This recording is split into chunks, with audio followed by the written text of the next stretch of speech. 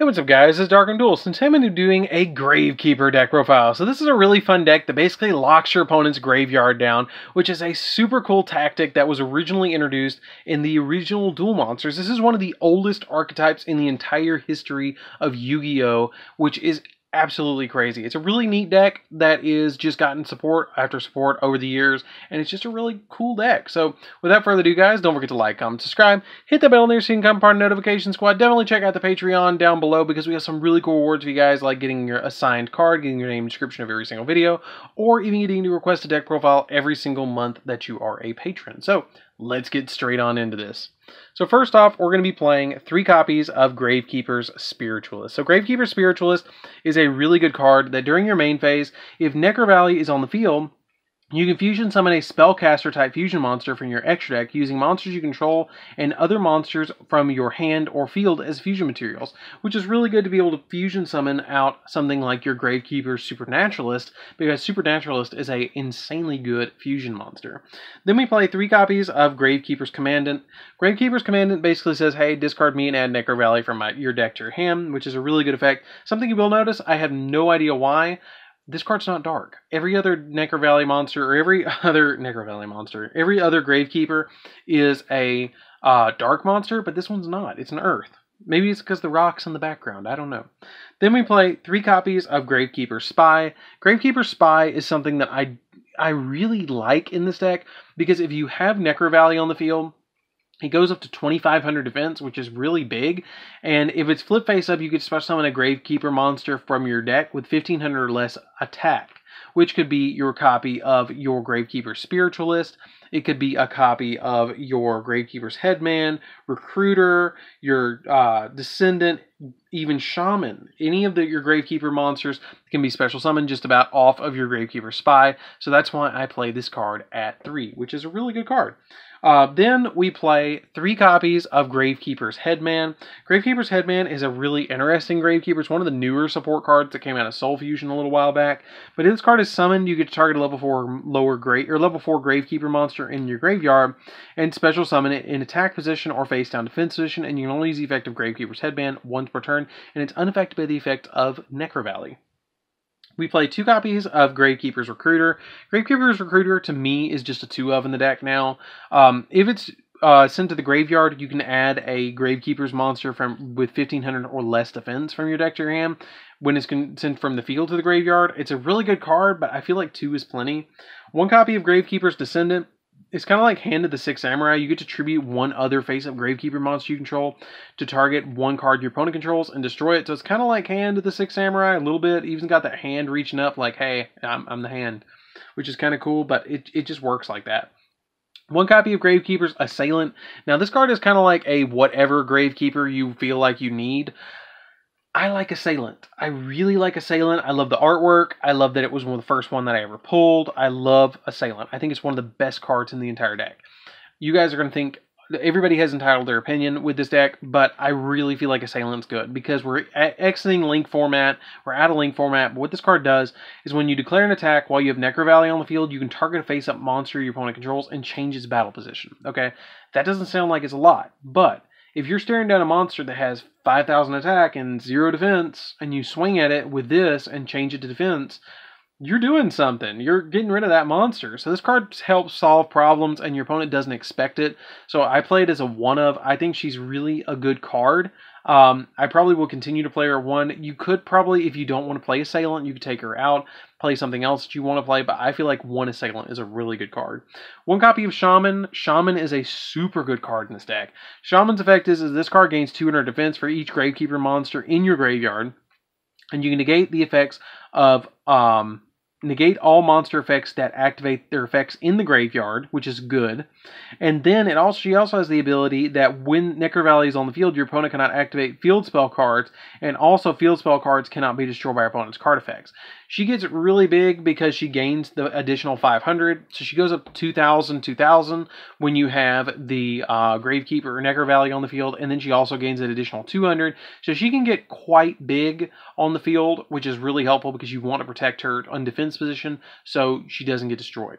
Then we play a single copy of Gravekeeper's Oracle. Now, you guys are looking at this card and go, why are you playing Oracle? That card's kind of hard to summon.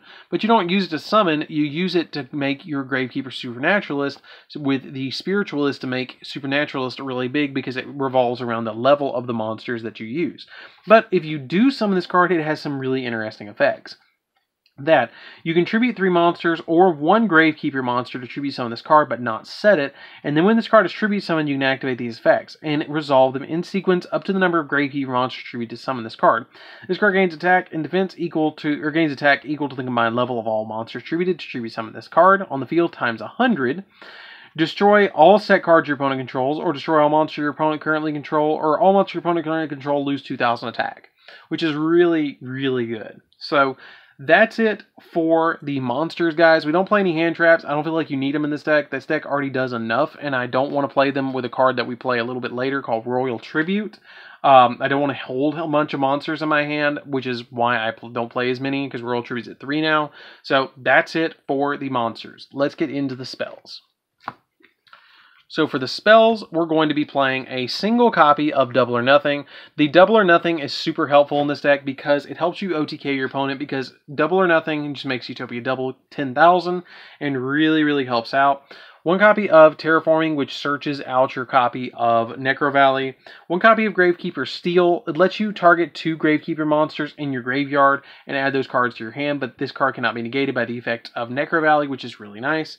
3 copies of Royal Tribute. This card is bonkers now. If you control Necro Valley, both players discard any monsters in their hand. Every single monster goes to the grave. That's nuts. I'm going to activate this card and then send every card. If you're playing against Pendulums, they lose with this card. If you're playing against a monster-heavy deck, they lose. Unless they can stall you out, which usually they're not going to be able to, because you're going to make Spiritualist and attack them directly like twice and win, which is really fun to be able to do. And Royal Tribute, you draw this in Necro Valley and you have a monster to summon and you're probably going to win. Especially if you go first turn, you get the knowledge of seeing their hand because you have to confirm that they have no monsters in their hand. Then we play a single copy of Hidden Temples of Necro Valley. Hidden Temples is really cool because if you have a Gravekeeper monster and Necro Valley on the field, neither player can special summon monsters except Gravekeeper monsters. Even if a Gravekeeper monster or Necro Valley is not on the field, you have to destroy this card, which kind of sucks, but it's still a good card. Then we play a 3 of in the deck, which is the Rhoda, which is Necro Valley Throne. Basically, what this card does is it lets you add a Gravekeeper monster from your deck to your hand, or normal summon an additional Gravekeeper during your turn, which is really cool. I really like that effect to get them out of your hand to activate Royal Tribute. 3 copies of Necro Valley, the best card in the deck. Necro Valley is the whole reason we play this deck, but all Gravekeeper monsters gain 500 attack and defense, and then cards cannot be banished, and neither player can activate cards that move cards from the graveyard. Like, if they, besides themselves, like, if you're banishing Breakthrough Skill, or if not Breakthrough Skill would be a one that you would use. I don't know. There's a card, I can't think of one off the top of my head, but something that banishes itself from the graveyard to activate an effect, you wouldn't, it doesn't matter. It can do that, but it can't move, another card can't move it from the graveyard. Then for the last 3 spells, we play 3 copies of Allure of Darkness to be able to draw, which is really cool because the majority of the deck, except for Gravekeeper Commandant, is dark. So that's it for the spells. Let's get into the traps. So for the traps, we're playing 2 copies of the Necro Valley Temple. Necro Valley Temple is really interesting because when a Gravekeeper monster and Necro Valley are both on the field, monsters your opponent controls lose 500 attack and defense, and once per turn during your main phase, if you control no cards in your field spell zone, you can activate a Necro Valley from your hand or graveyard, and if this card in your possession is destroyed by an opponent's card effect and sent to the graveyard, you can set a Necro Valley spell or trap directly from your deck, which is really cool, or spell or trap directly from your deck, which is really cool because it helps you keep your Necro Valley on the field or get it on the field as quickly as possible, which is super, super nice.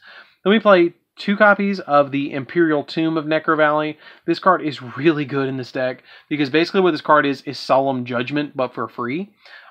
Which when a spell trap or monster effect is activated while both a Necro Valley or while Gravekeeper monster and Necro Valley are on the field, you can negate the activation if you destroy it, which is really, really nice. Then for the last 3 traps, we play 3 copies of Solemn Judgment because I wanted to play a little bit more of a control variant. Because if I activate Royal Tribute, Okay, and on the first turn, and I make you this deck is for me a going first deck. If I get forced to go second, I go double or nothing and try and OTK you. But if I go first, and I set Judgment, Imperial Tomb, activate Necro Valley, and use Royal Tribute, GG. Because I have 2 negates for whatever spells and traps you have left. And then I'm going to keep swinging at you until I win. So I want to go first in Necro Valley. Or I want to go first in Gravekeepers, because it works. So that's it for the deck, guys. Let's get into the extra deck. So for the extra deck, we're going to be going for 2 copies of Spiritualist. Spiritualist at 2 is just fine. You're only ever going to summon this twice, maybe. Once you summon it once, you're usually going to win.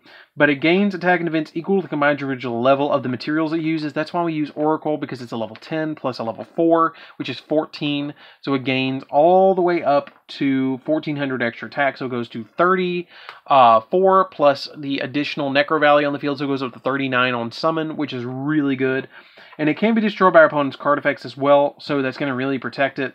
And it also has the ability that during your main phase, you can activate this card effect. During your end phase of this turn, you get to add a Gravekeeper's monster or Necro Valley card from your deck to your hand, which is really cool because it kind of scarms at the end phase to let you add. Then we play the Utopia engine, which is Utopia, the lightning, to be able to attack your opponent for 5,000. Utopia Prime to overlay under the Utopia, the lightning. And a single Utopia because you go Utopia, Utopia Prime, Utopia Lightning, attack your opponent for 5,000. They can't activate anything.